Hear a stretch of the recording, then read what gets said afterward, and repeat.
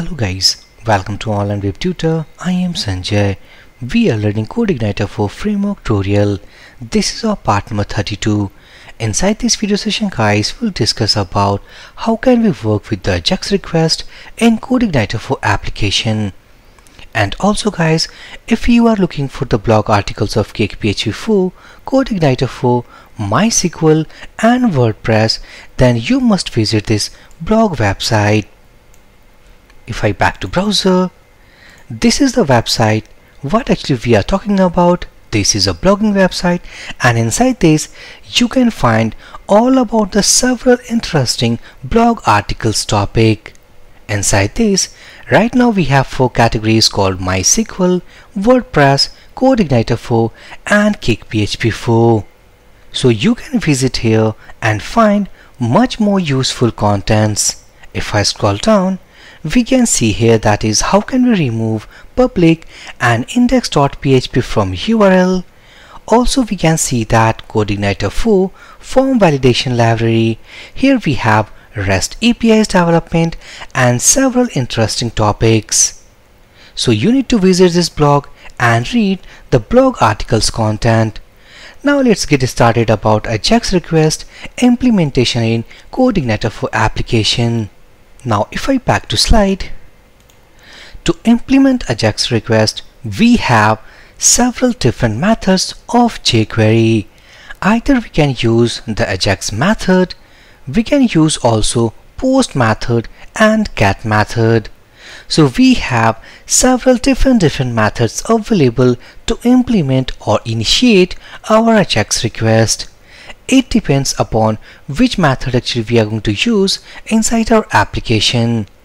Now if I open a new tab, so simply to implement Ajax request, the first thing first, we need a jQuery CDN link so that we can work with the jQuery syntax. So first of all, we need a jQuery CDN link. Next, according to the use, we are going to add a jQuery method. Either we can use, this is our Ajax method. Additionally we have called get method and we have the post method. Any of the method we can use to initiate our Ajax request. So inside this video we will discuss about this Ajax method. Inside this we will pass some properties like URL, data, type and so on, and we will see that how can we make a request to our server and get the response from the server. By the help of Ajax request we can do any type of operation. Like if we want to do some insertion, some updating some data, deletion, as well as finding any type of data, so these all database operation also we can perform via Ajax request. Instead of database operation, in some cases if we want to upload an image from client side to server side by means of using Ajax, so also we can use that. Now inside this video we will see a simple Ajax request to send to the server and get response. Now if I back to editor, this is our site controller. So let's make a method here, public function, let's say Ajax method, and inside this we need to call a view file. Inside that view file we will add the simple Ajax request code. So let's return view and we're going to create a file called Ajax method. Simply I'm going to copy the file name, press Ctrl B, go inside this views folder. Keep in mind this file should be created at root. So click on views, new file, Ajax method.php. Now inside this file we need to add some JavaScript code, or let's say some jQuery code to make our Ajax request. So first of all we are going to create a button. While clicking on that button we will add our code at click event listener. So let's say here button, click me, and inside this button, let's say this button is simple, so input type equal to button. This button has a ID attribute, simply let's say btn click. Now if I go inside this routes.php to configure a route for this view file, what I will do, go after this route and let's routes get, and we are going to make a route something, let's say Ajax -request. We are going to use site controller because our method has been defined inside this, and the method name we need to copy, and it is something Ajax method.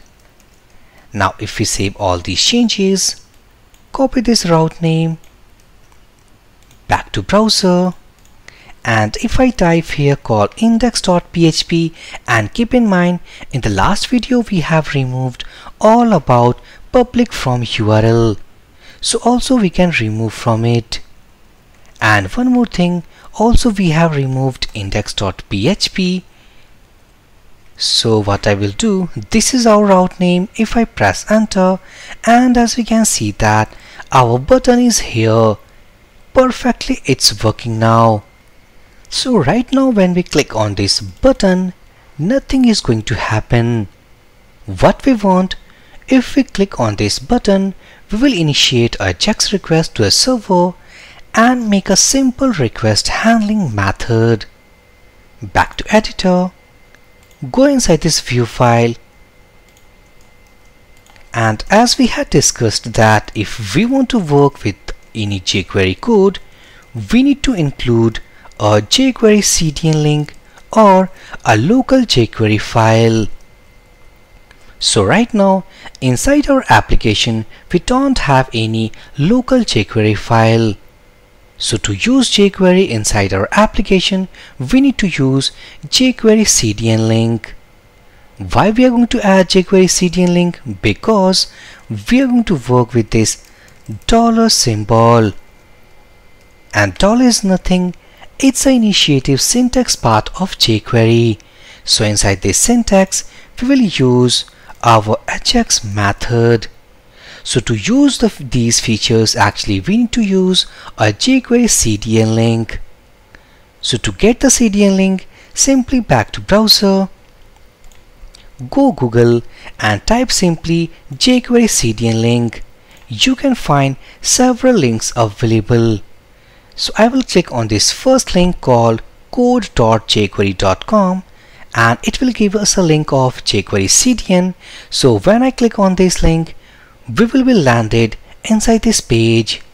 Now here as we can see that different types of versions available of jQuery. Simply I'm going to click on this jQuery 3.x and let's say minified file. Now it is going to give a link. Simply we can copy that, copy this code back here, and if I pasting it here, it is already in a script code.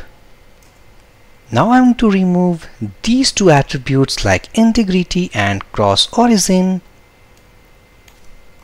Now we have our jQuery CDN link. Now we are able to use this Ajax method. Simply what I will do, first of all, we are going to create our event listener, means click event. Let's say document dot on. This is our button ID, and we are going to bind with this click event listener. We are going to define a function. Inside this function we will use our Ajax code. So cut this method, using this method inside this. Now here we need to pass some parameters, properties. So the first property we are going to use called URL. This is the URL where we are going to request. So inside this URL we are going to use our site URL helper function. And one more thing, before using this function, you need to load URL helper. So we have two different ways. Either we can actually load our URL helper to any of the specific controller, or simply we can load inside base controller. So inside this playlist, we have used inside this base controller, as we can see here. If we want to load inside this controller, simply we need to use a helper function. Inside this helper function, simply making an array, and inside this we need to load our respective helper. Now making this comment because we have already loaded inside this base controller. So go inside this view file, closing this base controller. Now inside this site URL, let's say that we are going to create a method which is going to actually handle our Ajax request. This should be a post request type, and the route is something, let's say, handle hyphen, and let's say simply my Ajax. It is going to call site controller,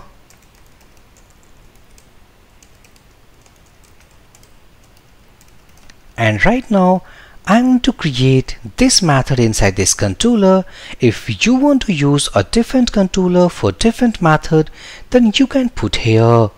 So I'm going to copy this method name back to controller file, and let's say public function handle Ajax request, and inside this let's say that we are going to pass some values from this request, and those values we are going to read here. So simply let's say data equal to this request, and simply let's say get var. As we know that by the help of this get var method, we can read any type of input values from request, and simply let's echo JSON encode, making an array for our response. Let's say status equal to 1, message successful request, and the data which is going to actually take all the data what we are passing from the request. Now our method is ready to handle our Ajax. Back to view file, site URL, copy this route name and putting it here.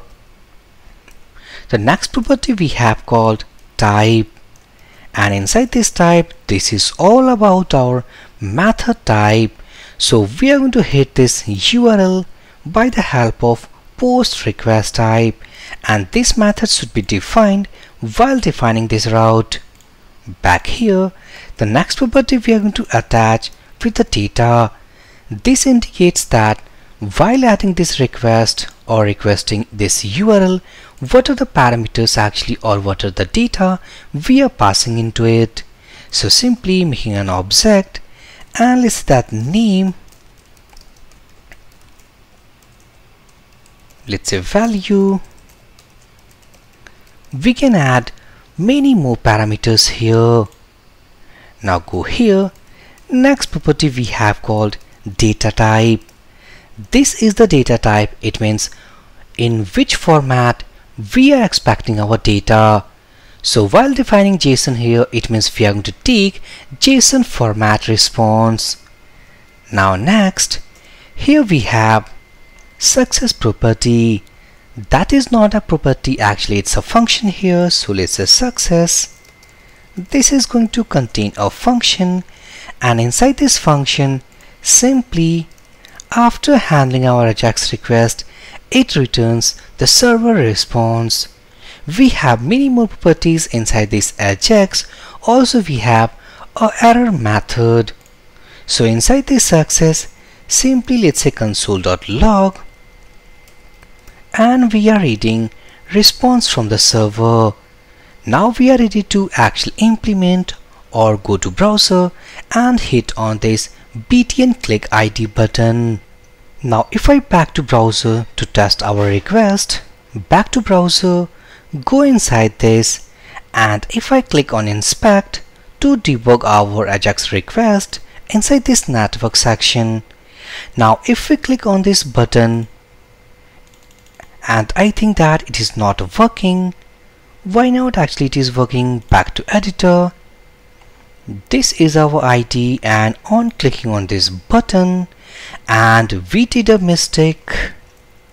Actually the first value inside this on method is all about our event. In the second parameter of the value, we need to pass the ID. Save all these changes, reload this page, and if we click on this button, now as we can see that this is the URL called handle-my-ajax we are requesting to the server. If we click on that, go to headers, this is the URL, math type. If we scroll down, and here are the values which we are sending with this request. Go to preview, and this is our response, what we are getting from the server. We have status, message, and the data object. Inside this, these are the values what we are sending from client side. So this is the simple Ajax request. In case if we want to do any database operation, we need to actually write the code here. Simply, if we want to select all the data what we have inside our database, we need to load our model like raw queries or any type of method. Simply we need to load inside this handle Ajax request. We need to call and pass our data inside this. So simply guys, inside this video, step by step we had seen that how can we implement our Ajax request in CodeIgniter 4. By the help of this video, if you are interested to do any database operation, then you can go one stage more from this video. Back to the blog articles. Inside this, you can find Ajax request. Inside this article, we have simply submitted a form data. Now if we click on this article link, go here, step by step, each and everything explained here. Here we have installed our CodeIgniter 4 setup, database and table creation, database connectivity, routes definition. If you go here, setting application model, and here we have controller setting. Inside this controller setting, this is all about our view file loading, and this is ajax.php, a separate controller to handle our Ajax request. And inside this, simply we have loaded our model, store our requested data, and insert it into our database table. If you go inside this view file, as we can see that we have used $.ajax method. We are sending form data inside this data object. So you must go with this article and see what we have done to save our data inside our database table. So for this video session guys, thank you for watching and have a great day.